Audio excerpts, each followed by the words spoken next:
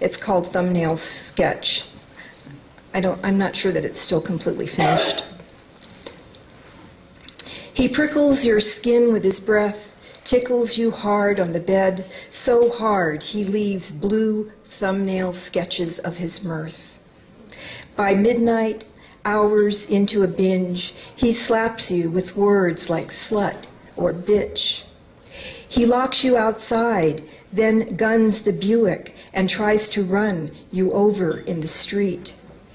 Sometimes he chases after you like danger, lopes after you through the long grasses, running with superhuman strength, the whiskey surge of adrenaline pumping up his crazy wrath, your heart ballooning inside you.